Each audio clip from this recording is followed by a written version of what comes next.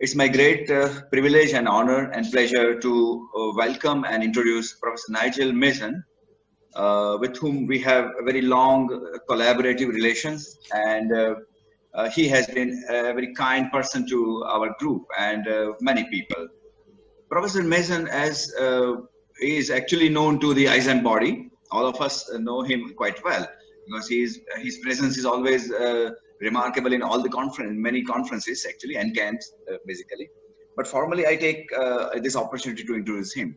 Professor Mason, currently working as head of School of Physical Sciences at the University of Kent, UK, has a very long career in various fields, which are primarily touching the atomic and molecular physics and the peripheral fields. He describes himself as an enthusiastic, optimistic, and strategic person. And as we have all witnessed over many years, that he is absolutely optimistic, absolutely enthusiastic, and he actually energizes the youngsters, the young budding scientists all over wherever he goes in conferences, and whenever we meet him, we are always encouraged. So the research fields that, as I said, of Professor Mason has been always in the peripheral of atomic and molecular physics, but primarily he has an expertise in many other fields touching the AMOP, atmospheric chemistry, astrochemistry, and planetary science, plasma physics, nanotechnology, radiation chemistry, and recently cancer radiotherapy and other fields. So he has published more than 250 research papers, and his H-index is in excess of 30. And he has been a very highly cited and quoted scientist in the fields that I just mentioned. Personally speaking, I have a very an honor and pleasure to have interacted with him. Like many of us, he has been very encouraging, and his talks, he always gives a very sparkling deliveries at various platforms. And today also is one of those days when we have the opportunity to hear Professor Mason. And while we mourn the sad demise of Professor Mason's mother, I formally welcome Professor Mason to the Indian Society of Atomic and Molecular Physics to deliver a very nice speech. Thank you very much, Professor Mason. Thank you very much, Nigel. Thank you. I just hope everybody can hear me. Can everybody see the slides? Thumbs up? Yes. Yep. Okay, so thank you for the invitation. Yes, I do apologize.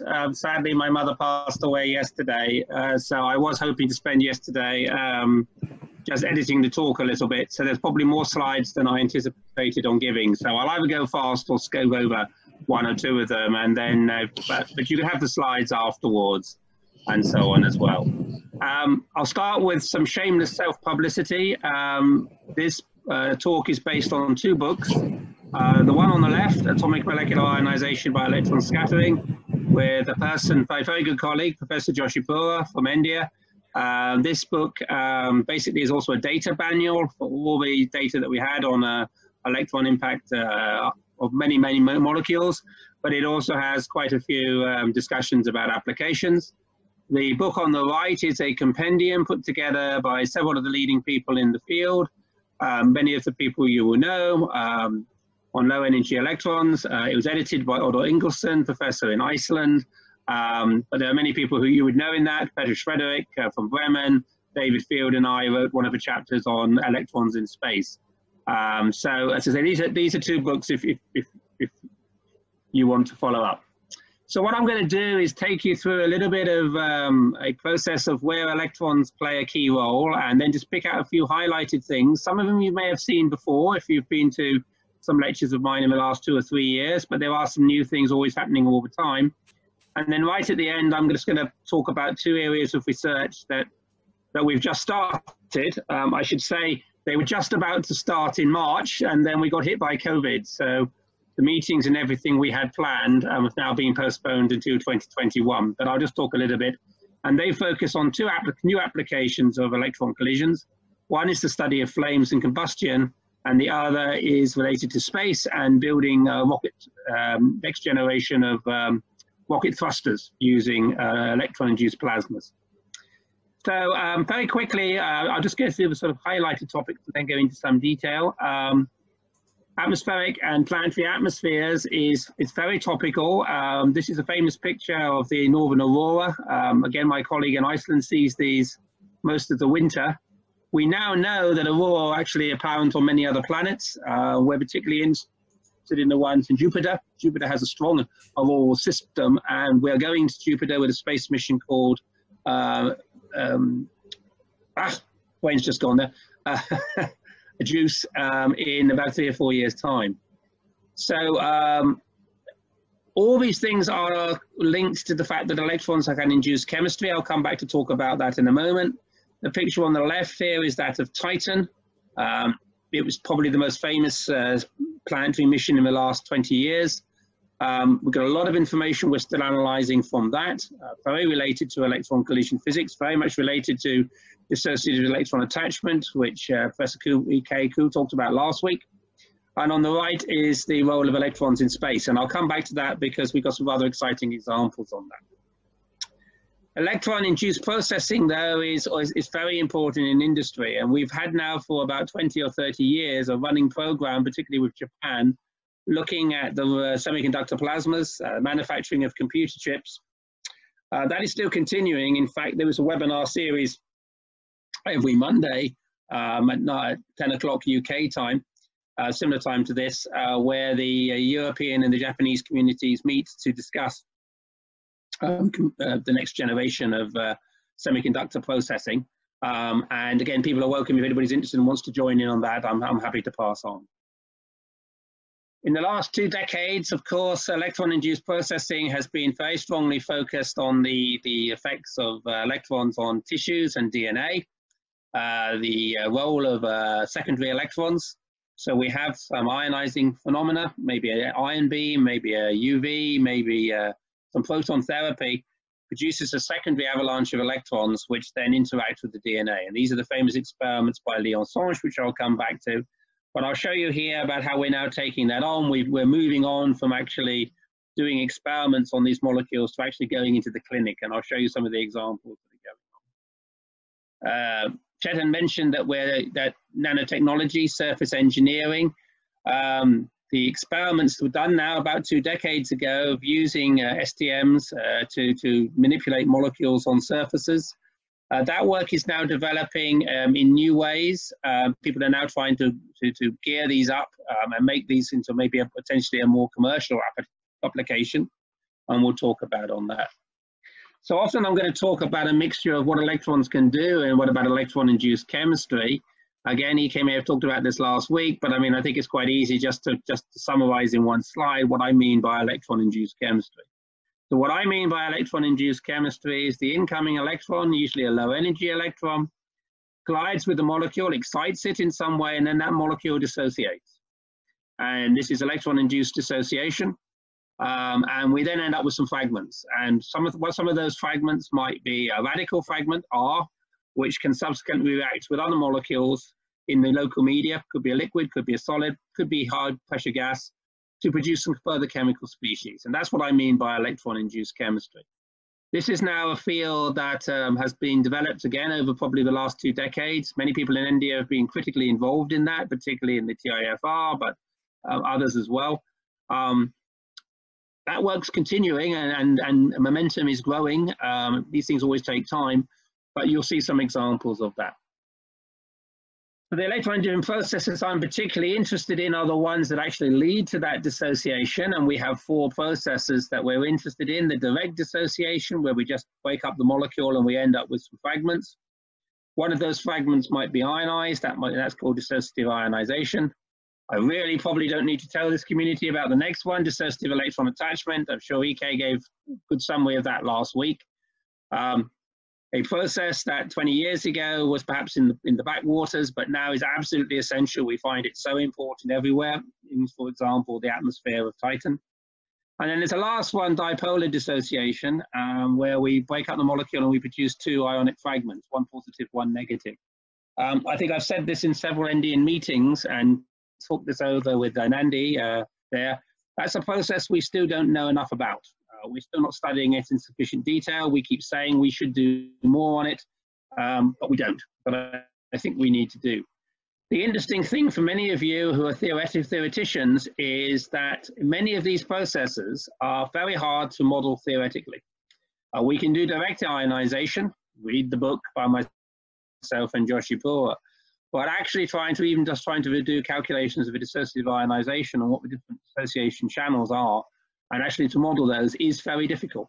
We don't have it. We're going into continuum problems on theory, and that still needs quite a lot.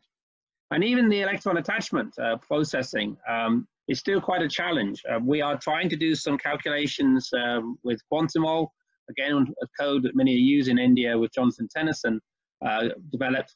We're trying to extend that into bigger molecules. And one of my current PhD students has been testing Quantumol to its limits with some really big molecules. You'll see some of them later. I don't think the results are necessarily terribly reliable. They don't agree with some of the experiments which we're doing.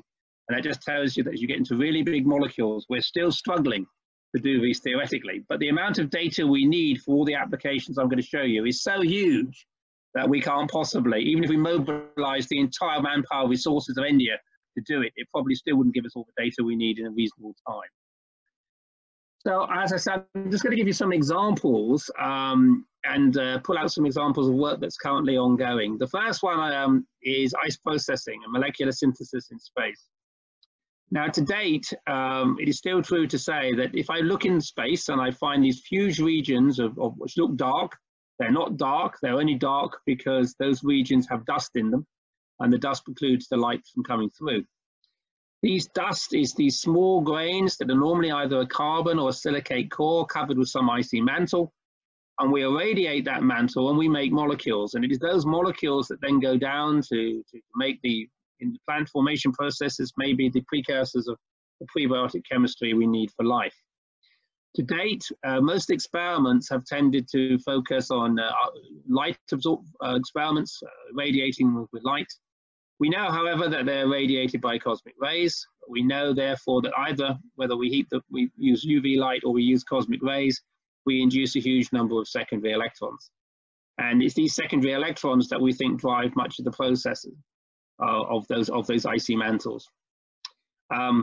We now have a European-wide program, this is a bit of Europlanet, where we try and do all these experiments in a uniform way. So we make some icy layers, we irradiate them with ultraviolet light on synchrotrons, we heat them in temperature-programmed desorption experiments and analyze things that come off of quadrupole mass spectrometry. We now have very nice ion beam facilities. I know you have ion beam facilities in India. We have 2 or 3 in Europe, Caen, but now one in Debrecen in Hungary, where we're doing ion beam irradiation experiments. Actually, my day started with my daily meeting with the team to talk about proton bombardment and sulfur ion bombardment of icy mantles and what we're seeing. However, we have to do all those experiments also with electrons, because if the secondary electrons are producing the main effect, we need to compare the ion beam irradiation with that. So we know really that although we fire in our ion beams, we essentially are producing a lot of secondary electrons. And so we need to, as I say, repeat all those experiments with electrons. But we can make some complicated molecules. We can make really large sort of molecules, which are kind of prebiotic molecules like glycine. The experimental program is very simple. We have a series of these apparatus. The one on the left is one that's very well known to Bala Subramanian. He did his PhD on this. It's still going. We use it a lot. Very simple, very similar to the experiments he has in PRL. It's a cryostat, which we can use to cool down a substrate on which we deposit the ices. We then irradiate those ices with whatever medium we want, electrons, photons, ions, and we analyze them predominantly with infrared radiation, although now we are also using terahertz spectroscopy in Holland. The experiment on the right is a large chamber which is now essentially in Nijmegen, where we're using that chamber to look at the terahertz spectroscopy of the ices that we make, because it gives us more information on the products. Very similar again to the experiment that Barlow's been building up in PRL. Yeah, but we haven't got a terahertz laser in the UK. We have to go to Holland. So Some of you have seen this before, but I just want to give you, this is a classic one. I'll just show you it because although we did this some time ago, this is our standard and we are repeating it even as we speak now. We use this as our kind of template for all the experiments. This is a very simple ice mixture. It's about the simplest one you can have, water and carbon dioxide ice. You put your ice layer down. We typically get down to about 18 or 20 Kelvin. I think this one was taken a few years ago and it's probably at about 20, 22 Kelvin. You measure the infrared spectrum. You'll see the peaks there due to water and carbon dioxide. You irradiate it then for an hour. All experiments typically are an hour. It's about the patience of a PhD student. And we irradiate them and we analyze as we're going along what we make. You get the green curve. The sort of species you'd expect to make is you break up your CO2 to make CO.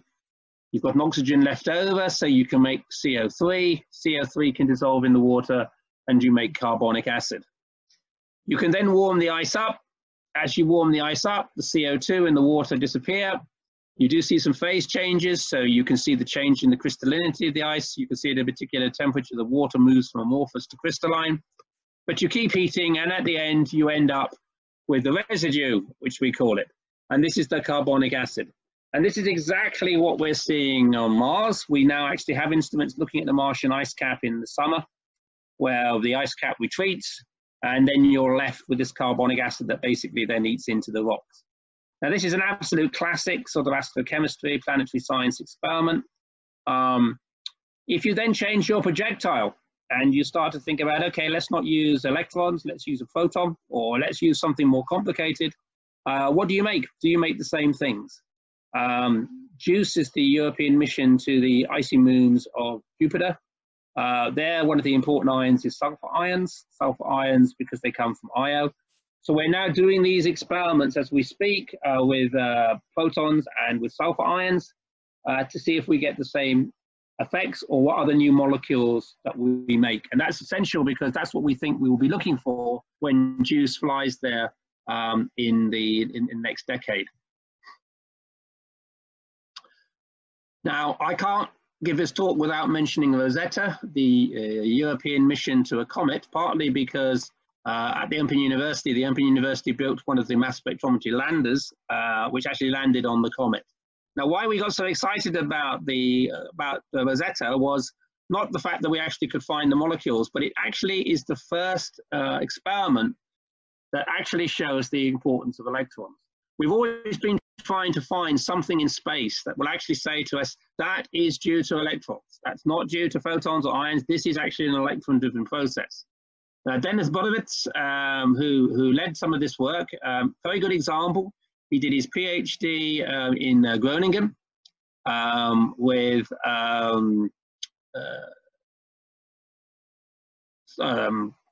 what's his name? Brain's just gone to sleep again, sorry. Didn't sleep much last night. Anyway, he did his PhD there. He then went over to the States, joined NASA, and was involved in the Rosetta mission. What they did is they looked at the emission spectrum of plumes coming out from the comet at different distances as it got closer to the sun. And what they discovered in the ultraviolet was when they tried to fit the spectrum that they were getting with photon-induced data, they couldn't get it to fit. There was no way they could get it to fit. But what happened was that when they put in electron-induced dissociation, it fits. So what's happening is that the ALICE UV spectrometer studied the water and carbon dioxide gas coming off from the surface. These molecules are broken up by the photons, UV photons, that then the secondary electrons lead to further emissions. And most particularly, they react with the molecules that give CN, the strong violet line in the previous one. The violet line there, you see on the cursor works. These ones here are due to nitrogen-containing species being disrupted by the electrons producing CM. If they did not put in electron-induced dissociation and electron-induced excitation cross-sections, the data does not fit. So they absolutely know, but this is the first time that we've got a clear example of electron-induced processing in a planetary object. And that's very exciting. And we're getting ready for another comet mission, which is called Comet Interceptor in the year. where the plan is that we will launch a satellite, it will sit in the Weyl-Lagrangian orbit, it will wait until an interesting comet comes by, and then it will be sent off to look for it. Again, some of you may have read in the literature that there have now been some evidence of comets coming into our solar system from outside. And ideally what we would do is go and rendezvous with one of them. But we don't know what comets are going to come, so we have to just launch and wait. But one of the things that we'll be looking for on that is the information we get on the electron-induced chemistry that actually occurs. So this is the first evidence that we had of an electron-driven process in a space environment that clearly can only work by understanding electron-induced physics. It couples ultraviolet and electron-induced processing, and it produces molecular synthesis. And these are the molecules that are claimed to have been detected by Rosetta. There's a bit of a debate. There are two instruments. They each show slightly different molecules. So there's a little bit of debate about whether we really have seen all these molecules. But you can see there's a very rich inventory of these molecules that we have. And some of those we believe are only going to be if we actually understand the electron-induced processing in these cometary environments. So it's an exciting thing. The question then is having made all these molecules, could those molecules themselves then start to react and combine to make the building blocks of life, the amino acids and the sugars? And so the question is, well, if you irradiate these mantles, can you make something even richer? And these are, again, some experiments that have been done in some recent theses, where we, for instance, look at the formation of formaldehyde from the irradiation of ammonia and methanol ice. It's very easy to make a residue of formaldehyde, formamide and formaldehyde. Formamide are essential in the kind of prebiotic chemistry. If some of you are working with large laser facilities, the large laser facility in Prague has been using high intensity laser beams to dump energy into these ices to produce a plasma, if you like. And they have discovered that they can readily make these molecules in that way as well. And they claim that this is a mimic of impact studies. But with Bala and the people in PRL, we're not using lasers to do impact studies, we're doing shock studies with shock tubes. But all these things show that if you put energy into these systems, you produce these molecules. So if we take methylamine and CO2 and we irradiate it, we make glycine. Okay, so let's go on. One of the key processes that may well be important in these is what EK probably talked about last week. Well, I know he talked about it last week, but unfortunately I couldn't hear it. Is this dissociative electron attachment. And why this is interesting for us is because it means that we can use chemistry at very low energies. And we know many environments where the electrons are thermalizing, and therefore we have a lot of low energy electrons. And again, until EK and started to do the famous VMI experiments, velocity map imaging experiments, we started to actually explain to other people in other communities that you can actually do chemistry with very low energy electrons. You don't need the energy of the electron to be above the dissociation energy. People really didn't understand this process. But as we go into it more and more, we realize that dissociative electron attachment is needed. This is the classic first experiment done by Eugen Nürnberger on the molecule CF3Cl. It just shows this resonant processes, that the yields are resonant. You get the fragments over certain energy ranges. And that if you shine your electrons in low energy, i.e. about 0, you break the carbon-chlorine bond and you get Cl minus. If you fire it in at slightly higher energies, you break the carbon-fluorine bond, the cleavage, and you get the higher ones. So this is the process of dissociative electron attachment. This is a picture which you'll have seen many times, not least because it's one of EK's, to show those processes. Once you've made those negative ion fragments, then you can actually get those fragments to react by ion molecule reactions or anything else, and you can produce new species. So, and you can do that in clusters as well as in a surface. So clusters are also very interesting at the moment because cluster chemistry is becoming important in studying the aerosols of Titan, but it's also, as we will see later, absolutely essential when we're studying flames. Flames are atmospheric pressure process. If you're studying atmospheric pressure processes in the lab and you're studying flames, most of your molecules are in clusters, often clustered with water clusters, And these internal chemistry inside the clusters, driven by electron-induced attachment, may well be very important. Okay. And you can transfer your surface as well. So you can lay down your molecules on the surface, irradiate them, liberate some species, and make the chemistry happen. And Petra Schrederick and the team in Bremen are working on this.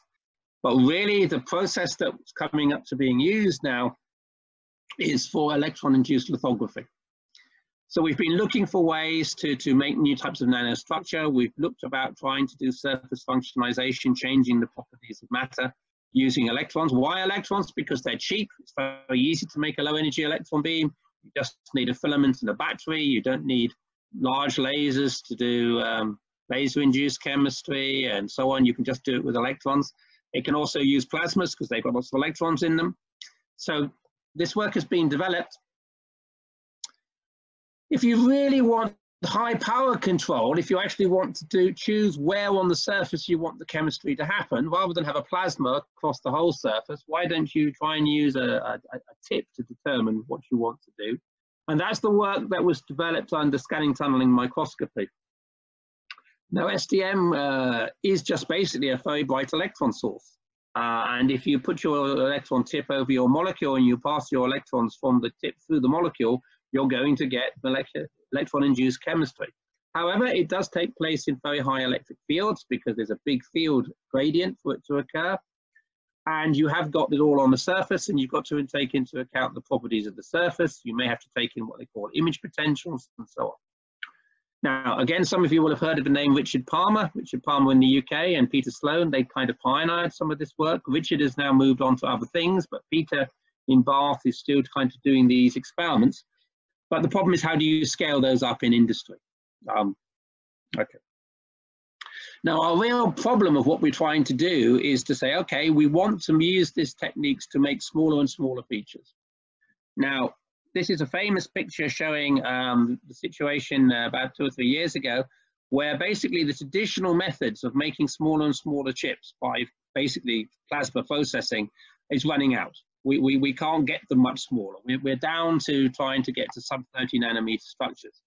If we want to go to sub 10 nanometer structures, plasma processing is not really working. So we had to come up with some new methods, and these new methods are called focused electron and ion beam deposition. So this is what it basically is. You take an electron beam, a very high energy electron beam, like you have in an electron microscope, or an ion beam, so it's very well focused, and you fire it onto your surface, and you induce the chemistry in the surface by these beams. But actually you don't quite do it like that, because what you actually do is you deposit at the same time as you irradiate. So that's a bit more complicated, because what you're doing is you've got your molecules, you've got some gas phase chemistry where the gas molecules are interacting with this high energy electron beam above the surface, and you've got the chemistry in the surface. And the chemistry on the surface is constantly changing as the molecules build up. So it's quite a complicated process, but the idea is that essentially this high energy primary electron beams coming in, it's hitting the surface, it's producing a load of secondary electrons, and those secondary electrons are interacting with the molecules on the surface and also maybe backscattered out into the gas beam. So it's a real dynamical process that you have to study. So what happens when you do that? So this is, again, we can look at very complicated molecules, and some of you will know about some of the molecules that are being used to do this. They're quite large molecules. There are examples like iron surrounded by carbon monoxide molecules, but they're too complicated to model, and they're often too complicated really to understand what's going on. We don't have enough of the dynamics. So we've tried to go back and do something simpler. And we started with one which happens to also work in astrochemistry. It's basically methanol and ammonia on a one-to-one mixture. So we put these two molecules together and we fire an electron beam in at the same time. They're depositing on a zinc selenide substrate rather than a metal substrate. That's purely because we can then fire an infrared beam through the zinc selenide substrate and see what's building up. Really, we should do it on a metal substrate. But when we tried, the amount of reflection signal we got back from the FTIR wasn't sufficient for us to actually see the chemistry. So we went back to transmission.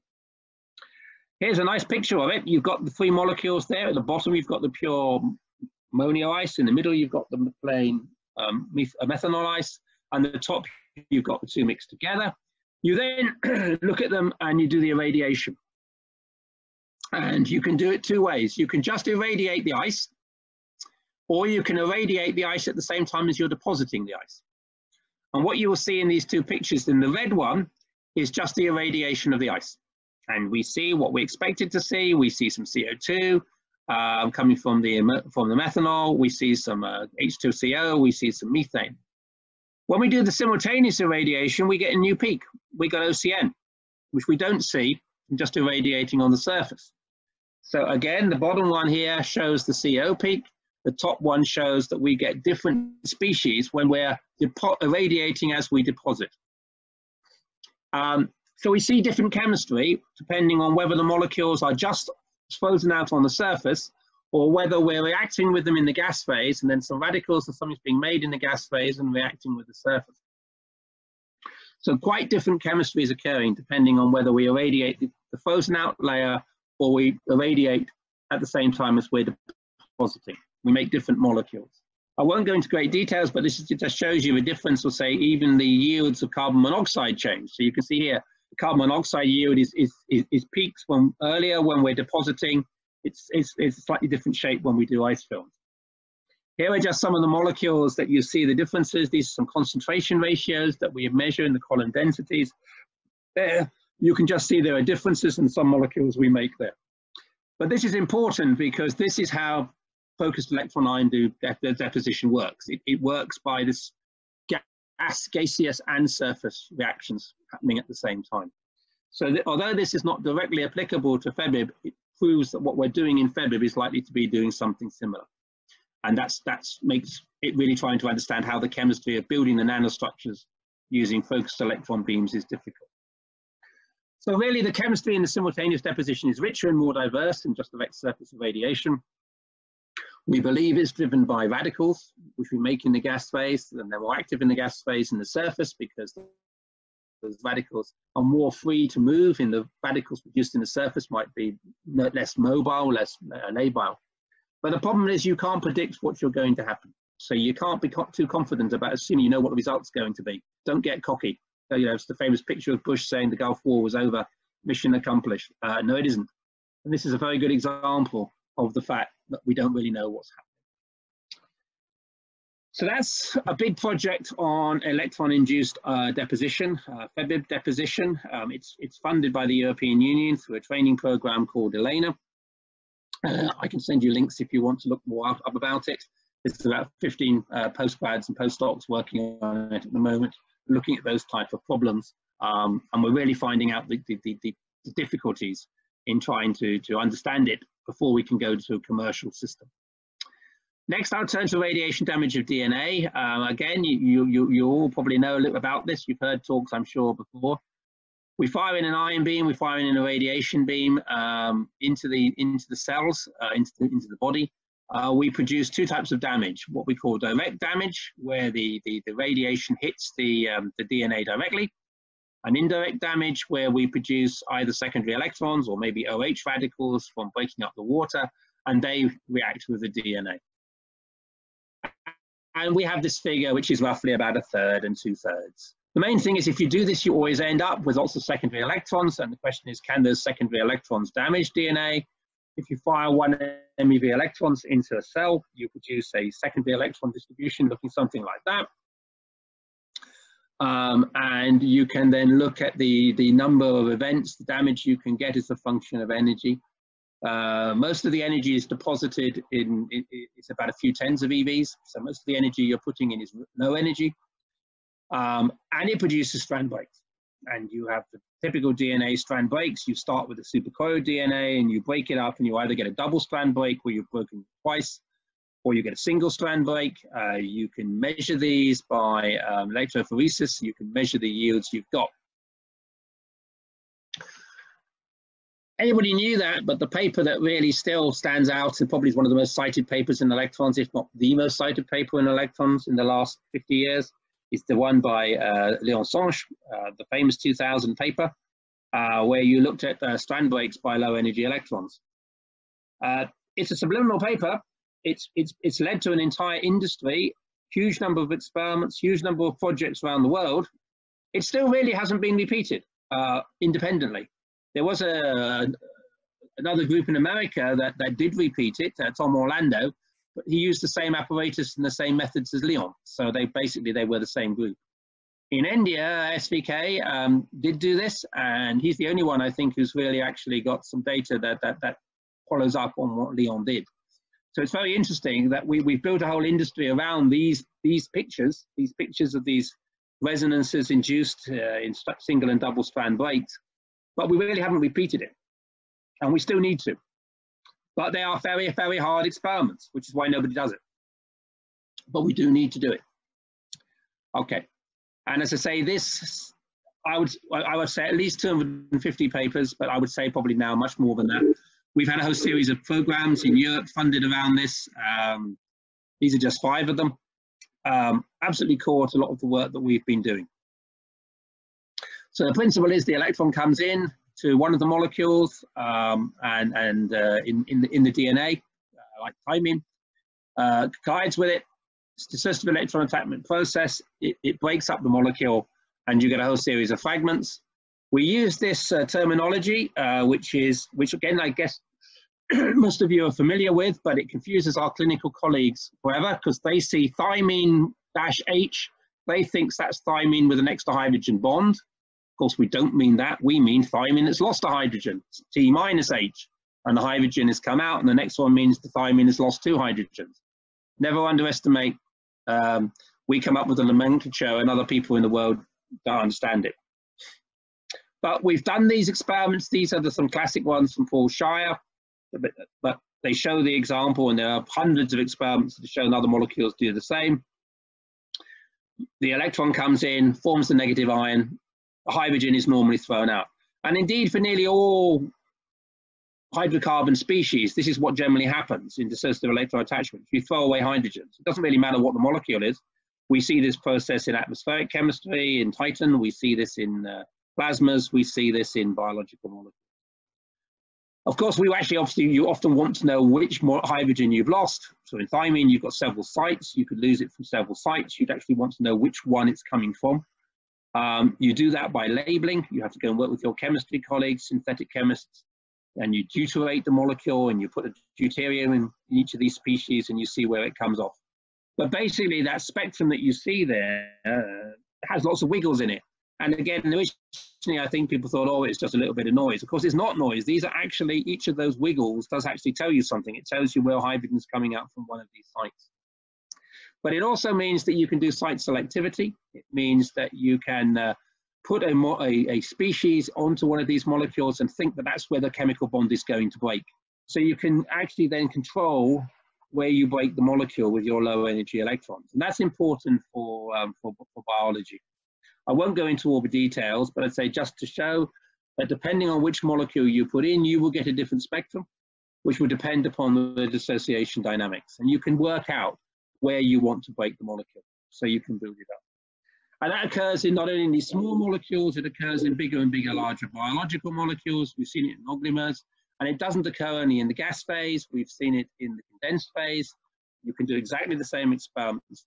So we know it works in the gas phase, we know it works in the solid phase, therefore it probably works in the liquid phase, which is where biology really is, but we haven't done many experiments in liquids. We desperately need experiments on electron-induced liquids, something Nandi and I have talked about.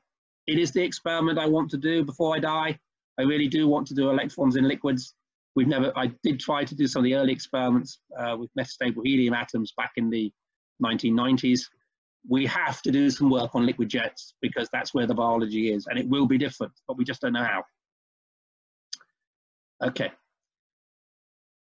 The real reason why this became very popular was that people want radiosensitizers. They want to put drugs into the body that when we irradiate will enhance the dissociation rate and enhance the killing of the cancers. So the question was, these radiosensitizers that have been used for decades often had halogens in them. They were things like bromouracil. We know if we fire electrons at these molecules by dissociative electron attachment, it likes to go to bromine, it likes to increase it, it likes to do more damage. Is that therefore why bromouracil is good for cancer therapy? You can make the measurements. They were done by Illinois-Berger 20 years ago. And they show big cross sections, basically. So we want that. The grand challenges now are to go further than that. What we really need to do is to say, okay, we understand something about what's going on. But let's look at the different types of radiation damage that we can get induced by different types of radiation. Exactly the same as in the astrochemistry. You know, what does ion beams do?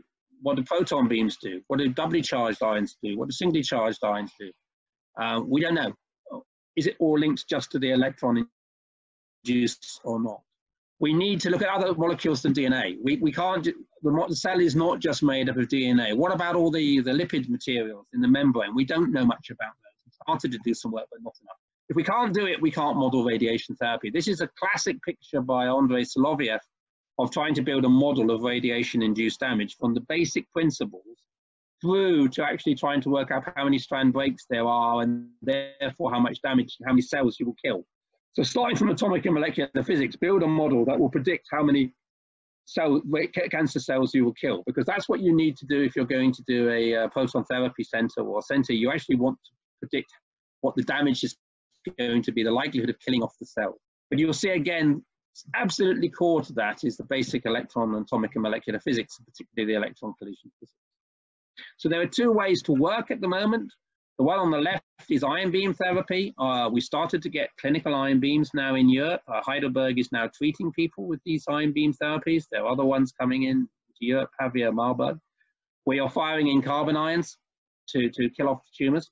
That's still happening. However, we have some problems. The models which we used for that treatment planning are now being run. There is evidence that those models are wrong. Therefore, the dose that is given to the patient is wrong. And it comes back to not understanding some of the basic electron, atomic, and molecular physics related to the Bragg peak. So it's serious. You know, I always used to say, if you didn't know a cross section, it wouldn't kill anybody. Well, that's not true in radiation therapy. The cross section's wrong, the dose is wrong. You can kill people, either by having too small a dose or too big a dose. But people are trying to think what the new radiosensitizers should be, and they want to couple together with nanoparticles, nanostructure. Nanoparticles can get into the cell, they can get into the body. So we're working particularly with these ones, gold-plated nanoparticles. The picture on the bottom right there is gold-plated nanoparticles in a cell. We get them in, they are uptaken into your body. If we can get them into the cancer cells, if we can put things on them which a cancer cell will preferentially absorb, we then radiate them. What is the role of secondary electrons? How many secondary electrons come off from these nanoparticles when they get irradiated by the proton beam or the ion beam? That's what we're working on. We're looking at that. And then how do those electrons, as they come out from the gold nanoparticle, interact with the things on the surface of a nanoparticle, which might be, and then how do they interact with the things in the cell? So what's the energy distribution, secondary energy distribution of particles coming off? The reason people are excited is this, that what you have here is basically a radiosensitizes the tumor volume. If you only put gold in and no radiation, you get the curves on the top on the left.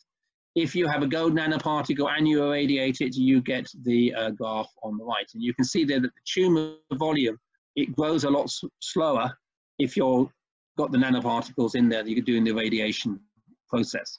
So this is a classic experiment that was done, and that's what everybody got excited into it. If you do gold and irradiation, you can actually kill the cell, kill the radiation tumor. So this is what we're doing now. This is work with Ilko Bold in Berlin. He's trying to come up with new ways to study this process. He's building DNA structures. They're called DNA origamis. He looks at gold nanostructures in a solution. He gets them onto these DNA origamis. And then he can look at the damage induced on these DNA structures using AFM. So we're bringing together a whole variety of suite of information, but he can use electron beams to irradiate these structures and have a look. So I'm coming to the end, and I wanted just to give you two new challenges, which are the areas that we are starting in Europe. The first one is on this one, flames. Now, everybody knows about flames. Flames are very rich science. You can get books on it.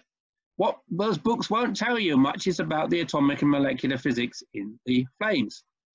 But what we've known for 20, 30 years is, how do you put out a fire? Well, you can get rid of the oxygen. That's good.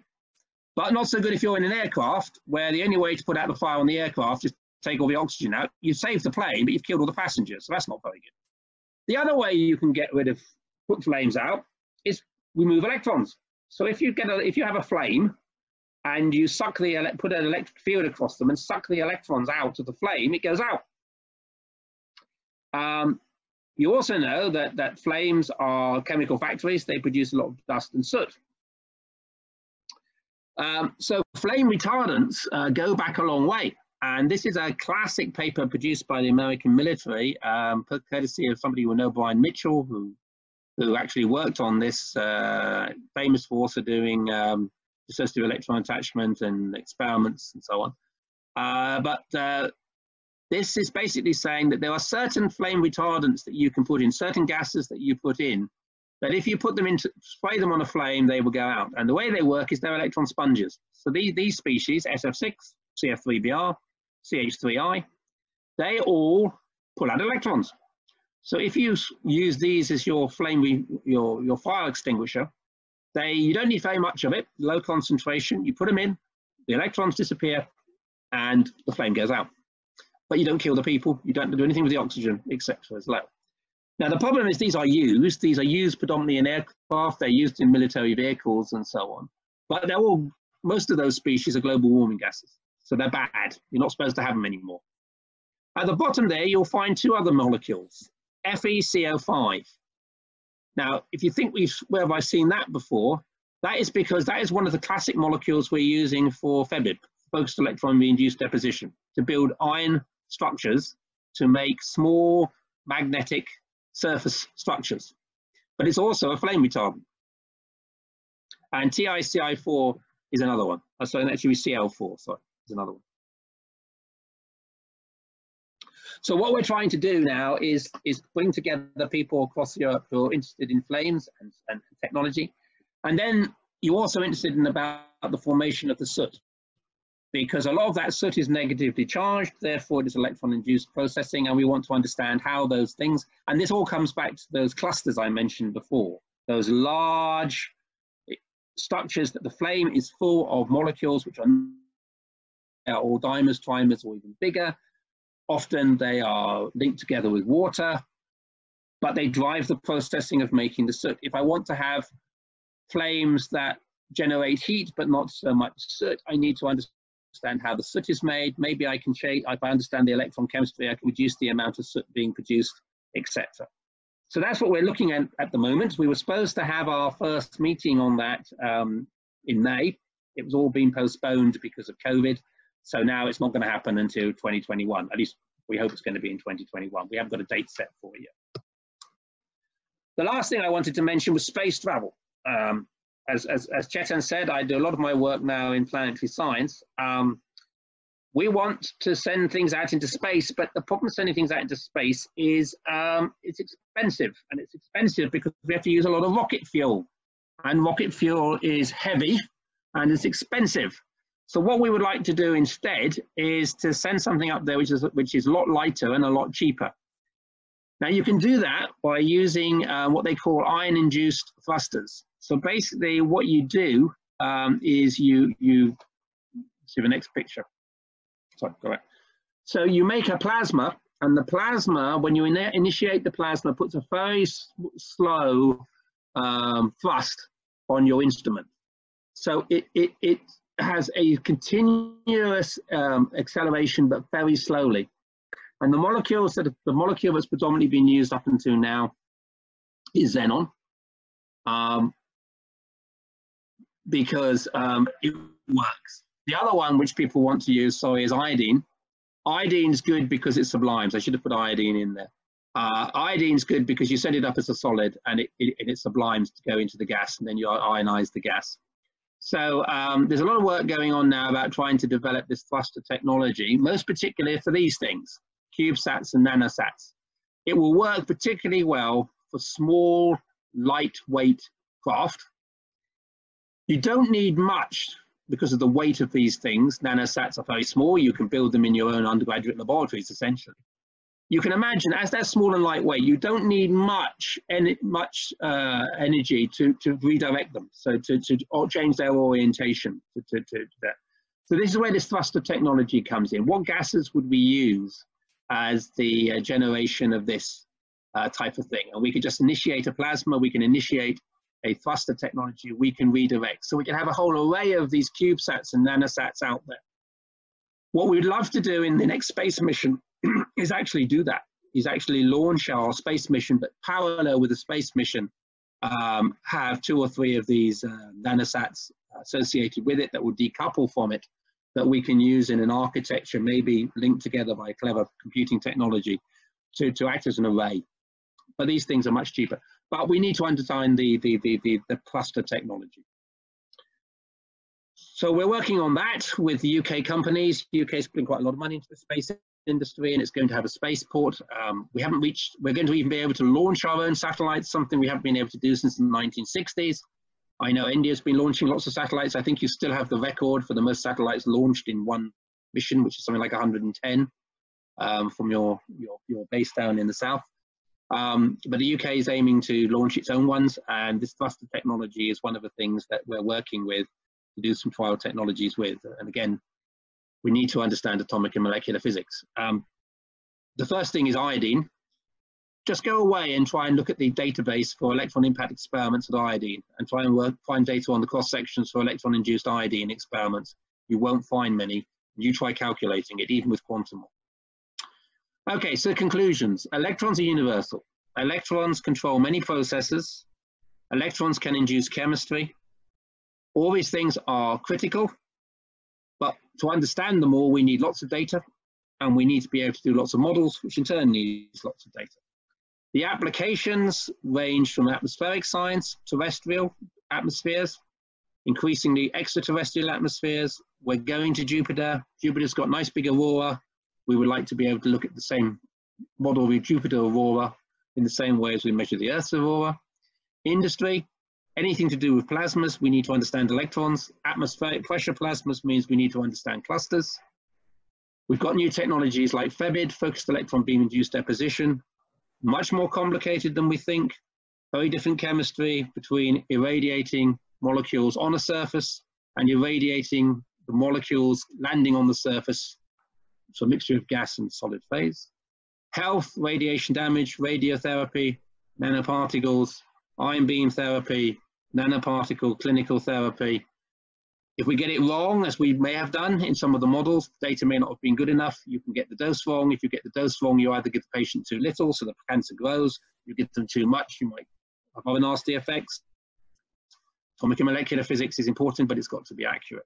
And finally, I've given you 2 new things: understanding combustion, understanding new ways of putting flames out, not using water, not removing the oxygen, maybe also being able to control how the amount of soot and so on you have in flames, what leads to that soot formation process.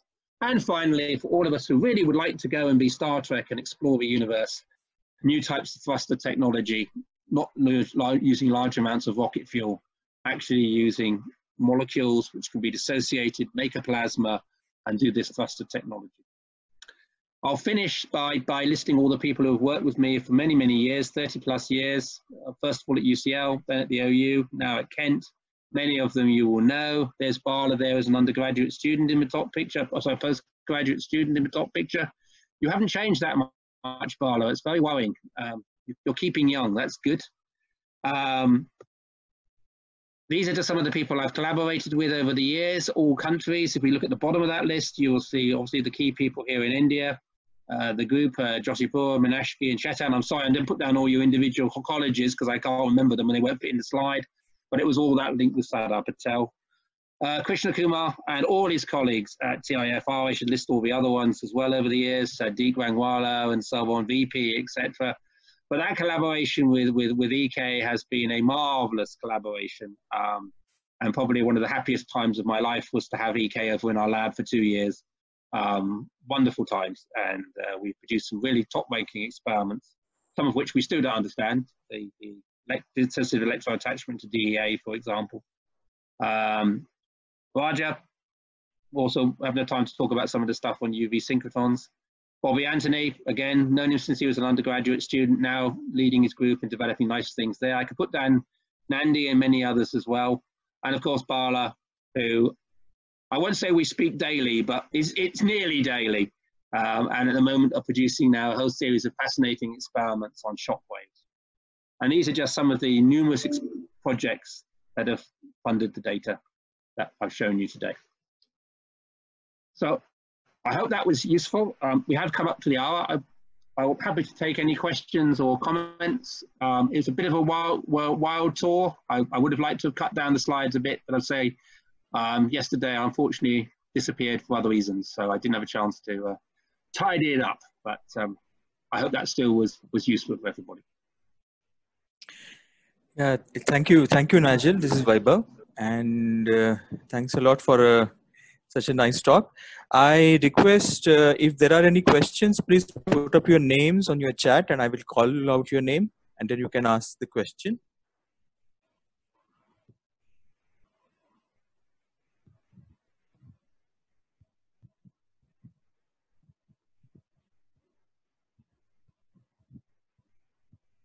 No questions. I'm surprised. No questions. Yeah, that's very surprising, isn't it? Okay, so in the meantime, I will ask you something. No, Shiva has a question. Oh yeah, Shiva Raman has a question. Yeah, go ahead, Shiva. Oh, sorry, I was a bit delayed in typing that up. Thank you, Professor Mason, for a very nice talk. It really sort of expanded our horizons when it comes to electron impact studies. I have a very particular question that you mentioned about liquids, electrons interacting with liquids. There has been quite a bit of work actually in the photon community, and definitely there are surprises that people have seen there, and even now they do. Maybe even one of our colleagues from India, Bhargav, he probably worked on it recently. My question is, what do you think would make it very interesting to do electron impact studies with liquid jets, especially water and so on? Well, water's a horrible liquid to work with. There was a classic set of experiments by a person called Manfred Feubel, who I had the fortunate time to spend some time with in the 1990s at Göttingen, who built a liquid water beam apparatus. Water is horrible. The main problem with liquids is that you have vapor pressure from the liquid. So if you try and pass electrons or ions or photons into the liquid, it has to go through this surface layer of vapor. And water's terrible because there's loads of vapor above the liquid. There are tricks that you can do. You can put in cesium iodide, which seems to reduce the vapor pressure of the liquid. That was something Manfred showed some time ago. Probably the molecules that we want to look at are biological molecules. So molecules that sort of, we know in our body and our cells are in a kind of liquid form. Now, there was a period of time where people did these experiments. A few people around the world, and again, a long time ago in the 1980s, they predominantly were doing XPS studies. In the UK, it was done at Sussex. But some other places, they looked at things basically with low vapor pressure compounds like squalene, oils you get from vacuum pumps, because they could actually assume that this vapor layer didn't happen. What we're really interested in really is the experiments that people did where they tried to put mixtures together in a liquid, and they saw how the liquid separates out. So there's a whole industry of surfactants, of molecules that like to sit on the surface of a liquid. This is what you need for washing powders and other stuff. But this also happens in biology. And then you start to think about how the molecules are aligned on the surface of the liquid, and whether the alignment determines, what chemistry and what reactions occur. Now, all these things have been have been discussed, but there hasn't been a coherent and consistent approach to studying these. And we tried to extrapolate all the DNA work by Pimblott and so on in the States. Basically takes either gas or solid stage and says, well, in a cell, we'll make a few correction factors for the liquid. But the molecules in the liquid may well, they may well be in through Van der Waals, they may be in small mini clusters, if you like. They're not independent. So why should the chemistry and the cross sections be the same?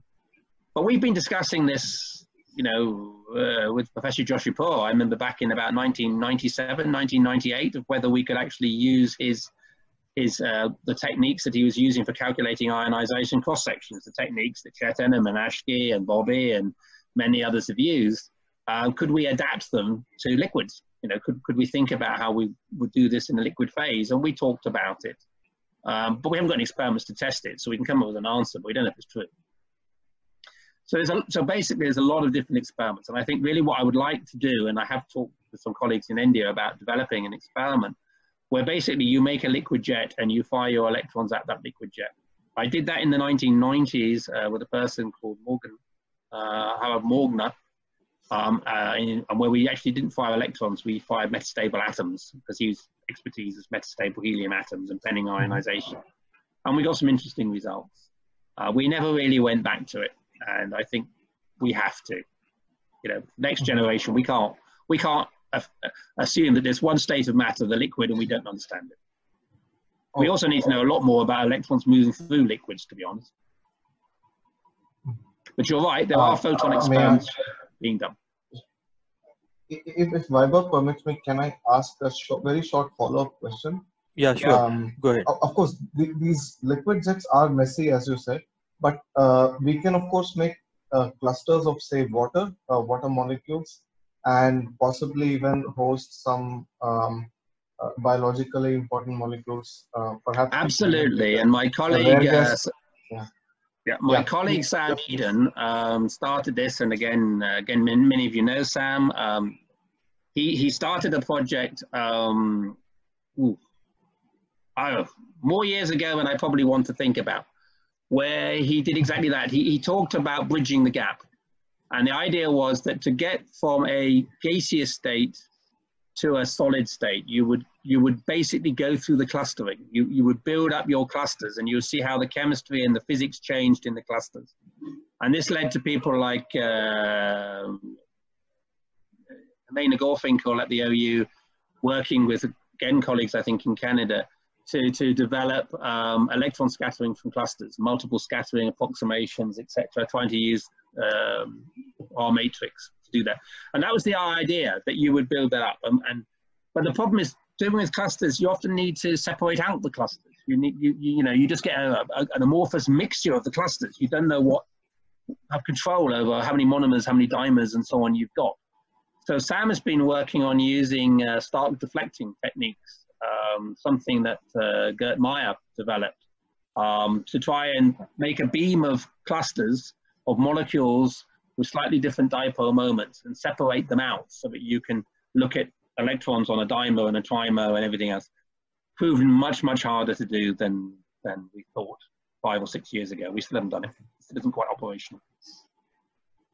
But okay. Right. Thank you. Okay, so Danuj has a question. Danuj, please ask. Yes. Am I audible, Professor Mason? Yes. Am I audible? I have a general question. Like we can clearly see that the electron scattering or collision has a lot of importance in various atmospheres. But what about ion scattering with atoms and molecules?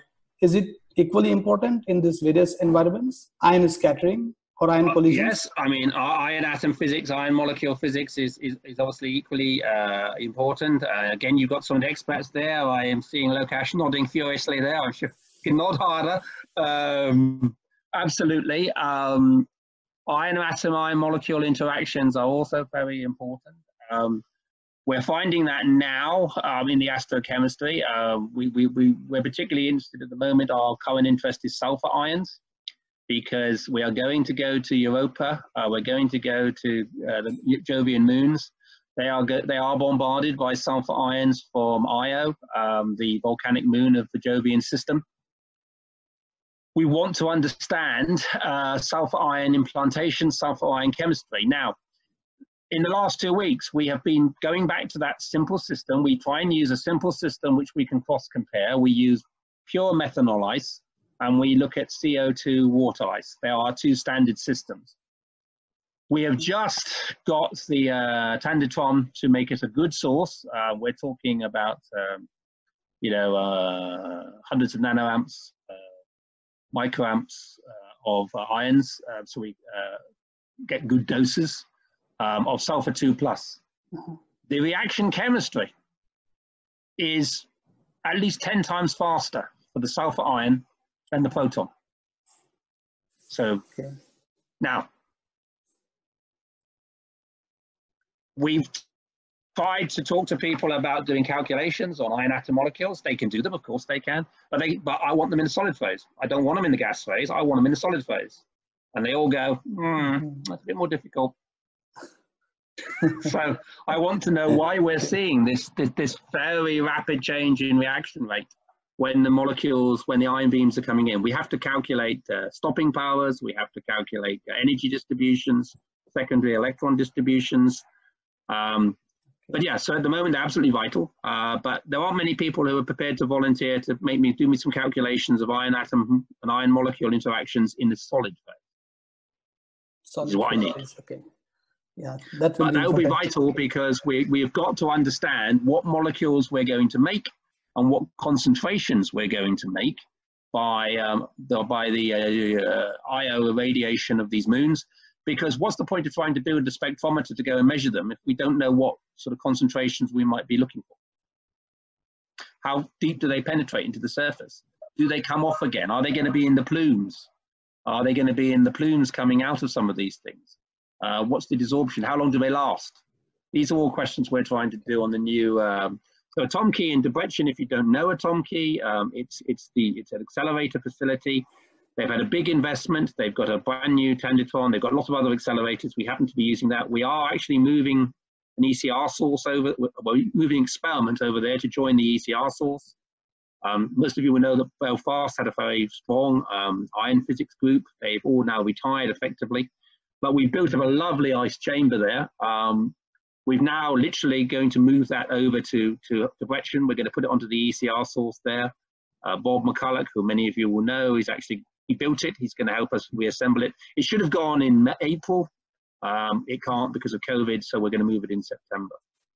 So yeah, if any of you want to go and work on those facilities, you can, because they're members of the Europlanet project, and you can apply for time to go and use it.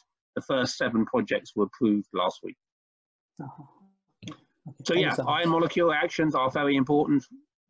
They're even more important for what I want in the solid phase. If anybody's prepared to give me some nice calculations, even if they're rough approximations, semi-empirical measurements of what I can calculate in a surface, I would be very grateful. Okay, thank you so much. Okay, any other question? Yeah, so Nigel, I was actually wondering about the surface versus the bulk interaction of electrons in liquid phase. Because even most of the solid phase also, when you are interacting with low energy electrons, most of the interactions are going to be on the surface, because as the electron is going to get into the surface, it's going to have a lot of loss of energy as well as charging. So, but then you have more or less answered the question that you are interested in those kind of surface phenomena, and particularly orientation of various molecules on the surface and how it affects the chemistry. Yeah, depth is important. It's particularly important in comets. The ice layer may not be very thick. One of the things we've been looking at is to do layered ices.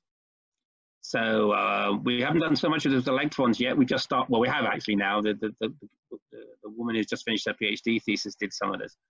So we've been looking at a very simple system: benzene and water, oil and water. Do they mix?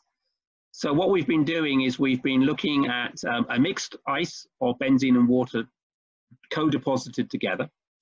We've been looking at benzene on top of water and water on top of benzene. And then we've been doing both ultraviolet experiments where the UV light doesn't penetrate very deep. So it's basically a surface phenomenon. And then electron irradiation where the electrons can get through the top layer into the depth of the bottom layer. We produce some reaction in the bottom layer, and then those radicals could maybe come up onto the top layer. So that's why we're trying to do these layering experiments to see how the chemistry goes. And then we compare that with the mixture. You know, just put them together and to see. And you won't be surprised to know that those are giving us very different results. And that's an interesting thing about, you know, how it's working. So there is a view that about some of this astrochemistry stuff that your ice, you should think of it more as an onion with layer on top of a layer on top of a layer, and you haven't got a sort of nicely mixed thing. You've got a kind of onion layers. So when you irradiate it and how deep you go into it is different. So just compare sulfur ions and photons. Just think about the range and the stopping potential for those two. You can do a trim calculation. We've got some interesting results we don't quite understand, where the ion beam goes in, it goes through the ice, and then it stops at the interface between the ice and the substrate. So something interesting happens there compared to whether most of the energy passes right the way through the ice and deposits in the substrate. Compared to when we haven't really been able to do with ion beams. It's quite hard to just do the surface. We have to do that on the ECR, the lower energy source.